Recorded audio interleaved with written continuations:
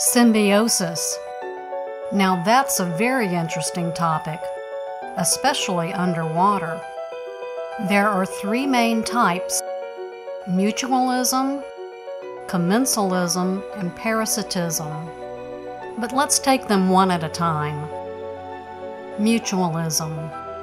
Mutualism is a relationship between two organisms where both organisms benefit from having the other around.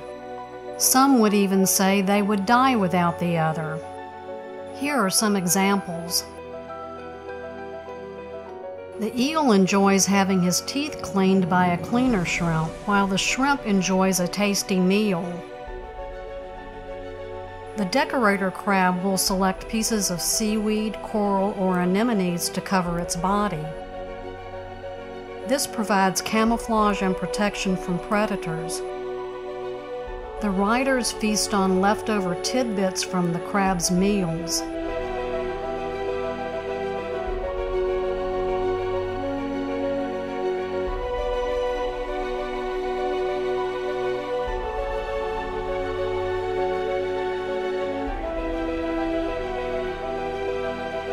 The goby and blind shrimp share a home. The shrimp cleans house while the goby stands guard. This shrimp is lucky to have two protectors.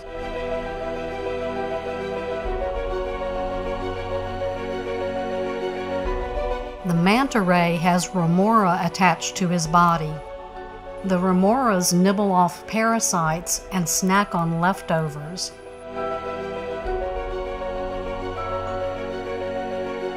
This lemon shark has a remora that cleans his teeth. He could eat him, but I guess he prefers the cleaning. Clownfish become immune to the stinging tentacles of the anemone. The anemone provides protection from predators, while the clownfish remove debris.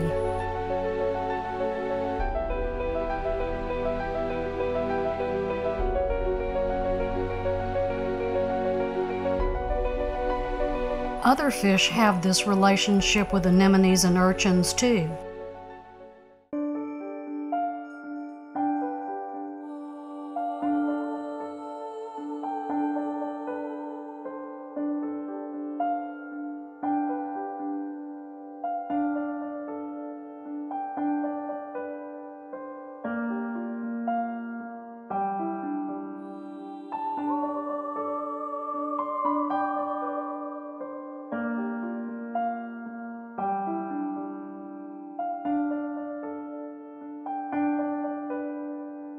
Crabs and shrimp also provide this service.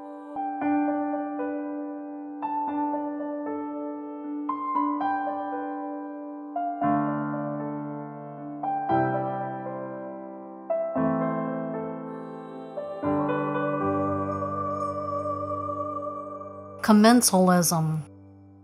Commensalism is a relationship where one organism benefits, while the other neither benefits nor is harmed.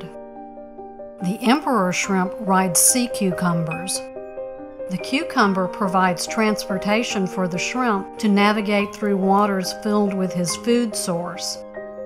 The shrimp will hop off to hunt, then jump back on.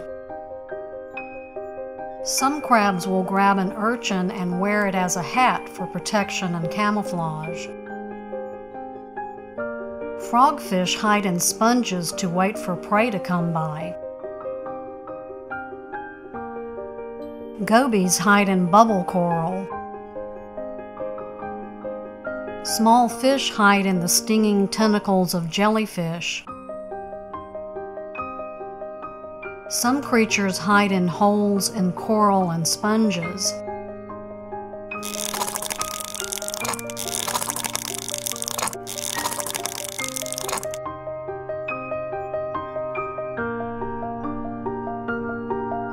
Some fish follow sharks and stingrays to feast on their leftovers.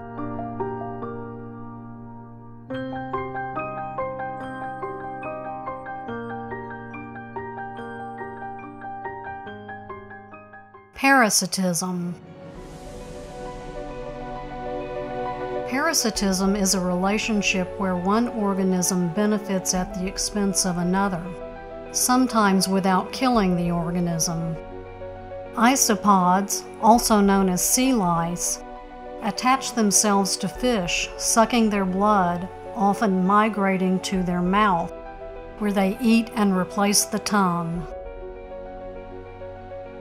On that dreadful note, we must end this film.